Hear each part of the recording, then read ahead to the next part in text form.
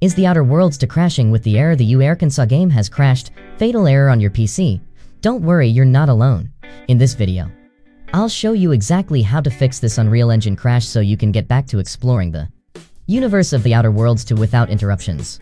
Step 1. Verify game files on Steam. First thing you should do is check if any game files are missing or corrupted. Steam has a built-in feature to fix this automatically.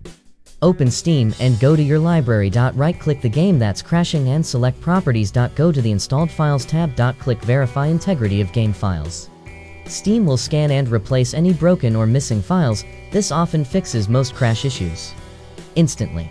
Step 2. Update your graphics drivers. Outdated or corrupted graphics drivers are one of the most common causes of game crashes. Keeping them up to date can instantly improve stability and performance.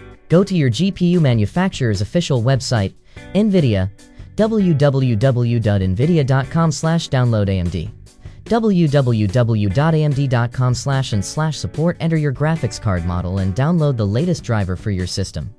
Once downloaded, follow the on-screen instructions to remove the old driver and install the new one.